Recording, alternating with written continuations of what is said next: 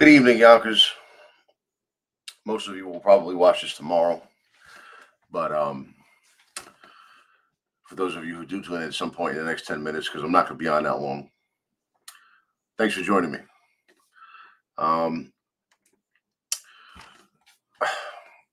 Yeah, I was at the Columbus Day parade / festival up on Midland Avenue the other day, and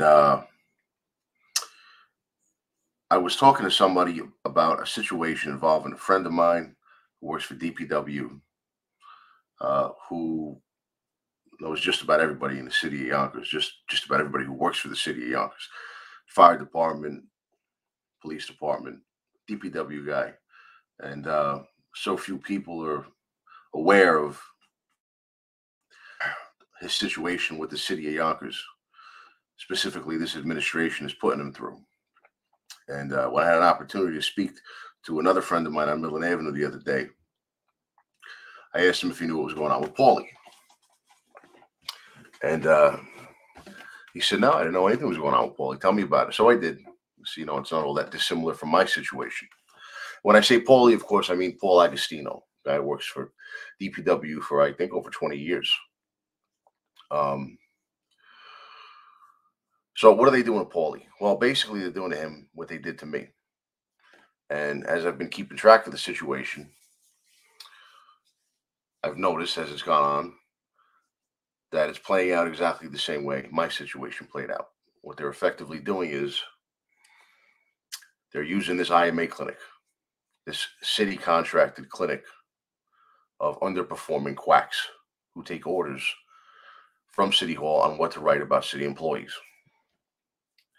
Now, before we get to that, and I don't even know if I'll get that far tonight because I just want to give an introduction to the situation. But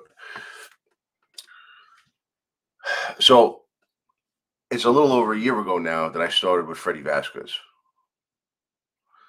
I went on Freddy for the first time, I think it was September 26th of 2022. And it wasn't long before people all over the city of Yonkers started reaching out to me with stories of their own, comments about my situation. And this fellow Paul Agostino, who it turns out I know some people in his family, and we certainly have a lot of the same friends from around the city. Paul reaches out to me. He gets in touch with somebody that we both know. And he has somebody reach out to me and say, listen, tell this guy Anthony I want to talk to him. They're doing the same thing to me. So I said, all right. And I get in touch with Paulie, and we start talking. And, the way it developed with me, once I pissed off a couple of the wrong people in the police department,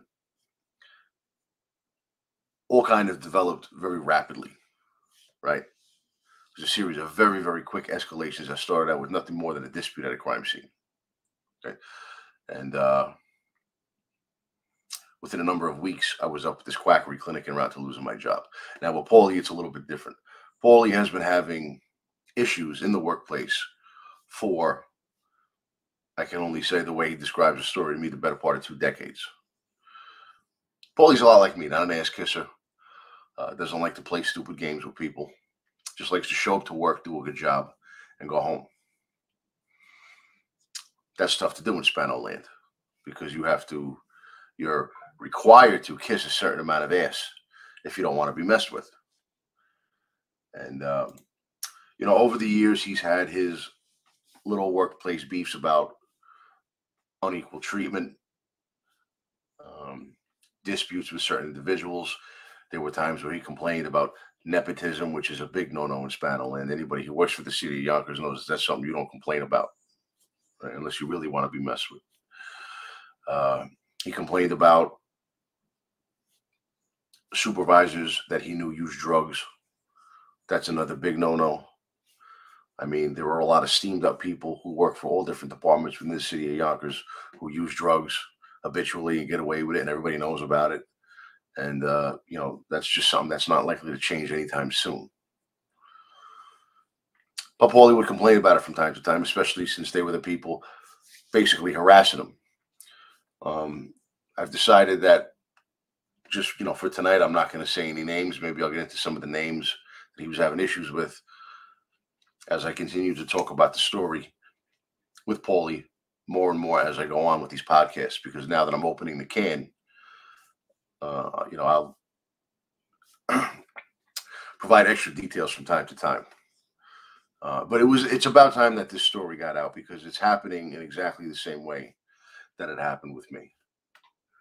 And one of the other details that I'll get into at some point, not tonight, is Paulie and I had occasion to speak to other people that the city was doing this same trick with, purging the city ranks of people who are willing to butt heads with Spanos.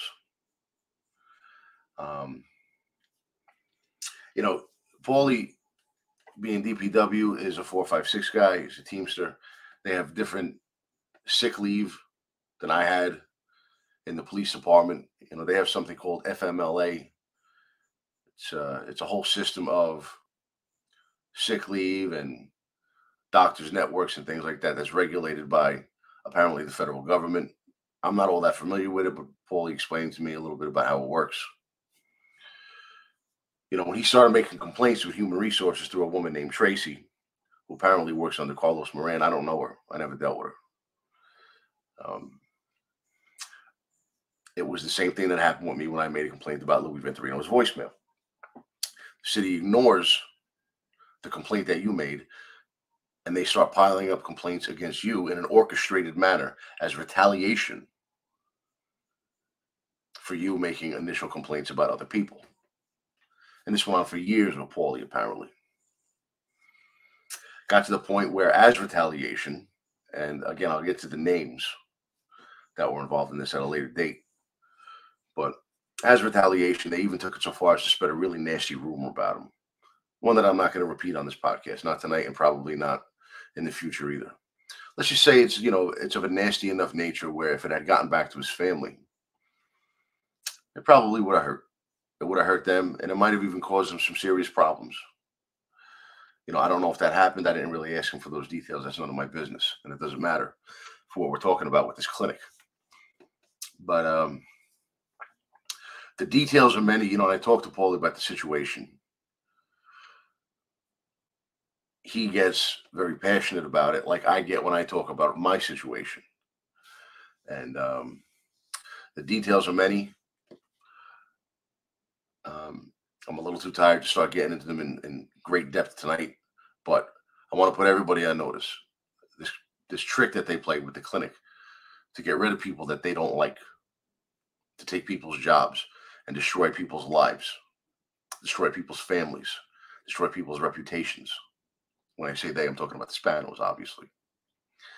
This game that they play is not just one that they played with me. They played it with this guy, Paulie. They played it with another fellow by the name of Artie Johnson, who they've now gotten back to work.